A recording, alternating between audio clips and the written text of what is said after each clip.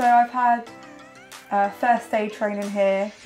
I've also had my food and hygiene, so that's 2 more that I've added on, as well as Blast, which is for the older end as well. So I've got those 3, so they've helped me progress as well.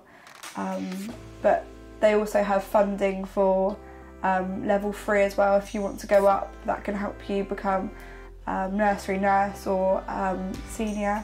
So yeah, there's definitely always something to help you progress. Yeah. I'd say they're really welcoming. There's a lot of support there. You know, there's no hesitation to ask questions.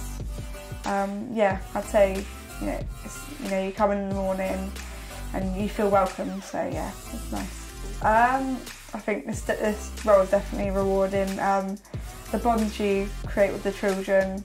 You know, you come in and they say your name, and it's quite touching.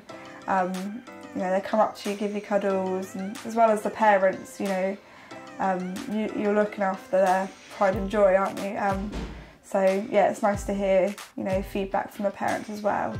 The pension scheme, that's one of the top perks. Definitely the support you get. So you've got the support around that they have counselling, and a few more like charities that work alongside them that are really helpful.